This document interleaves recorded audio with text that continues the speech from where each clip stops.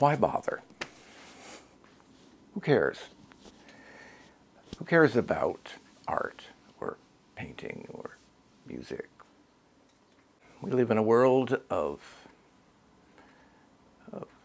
suffering and natural disaster and human disaster. And so why should this strange creature, this strange feeling, this strange expression have meaning? I remember our class, English class, with Mr. Farquhar, reading David Copperfield, and the sort of intense life that that novel took on because we were all reading it at the same time. To me, that made me understand how, in a certain sense, art works. In that class, Dickens was there, and we had a chance to talk to him and to know him. And that, to me, is the amazing thing that great expression allows us to do.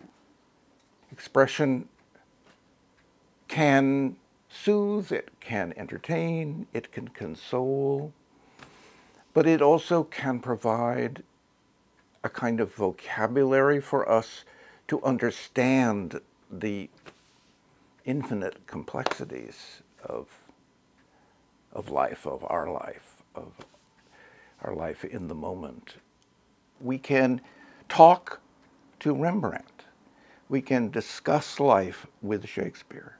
They are living presences in the experience. Everyone is an artist. They are the artistic event when they look at a Rembrandt or go to a play by Shakespeare. Yes, Rembrandt is there, and in the case of Shakespeare, Shakespeare's there, and then we're there too, designing the scenery, doing the acting, presenting it to them. But the artistic event takes place in the mind and heart of the person who is looking at it, and they are now artists. And that, to me, is a privilege and a kind of joy that is so extraordinary. So much of that came from Kingswood. I remember thinking back on my days there and thinking of the teachers that I had, how I remember them vividly, and I remember not sure I remember exactly what they taught me, but I remember them as passionate, totally committed grown-ups.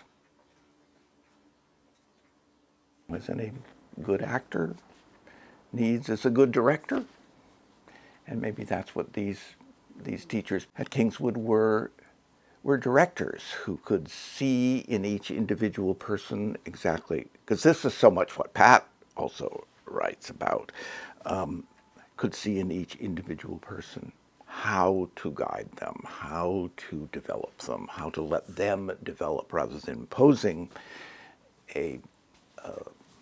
necessarily a worldview or anything on them, but just to let them become great actors so they can act out their life. I never knew Pat. I never got to know her or meet her. So, but I have read much that she has written, and this is a feeling that I get that she had also, this sense that expression was important and even crucial. Her combination of thinking about teaching, about performance, about the individual was important, and her sense of to teach was not to teach per se, but to guide, and more importantly to release in people. I'm very honored and interested to be given this award. To me, almost it's more interesting to get to know somebody like Pat, who was so important to everyone, clearly, and who I didn't know in person, but to find a sympathetic spirit who was also very good at expressing her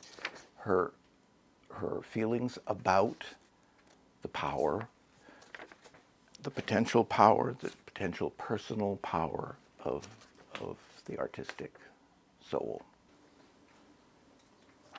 The wonderful American poet Stanley Kunitz described a poem, but his phrase seems so apt in terms of just what, again, I come back to the phrase art, but what expression does.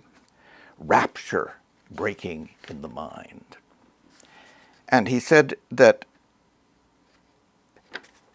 and this could almost be a quote from Pat, he says, art is life-sustaining, life-enhancing, and best of all, absolutely unpredictable.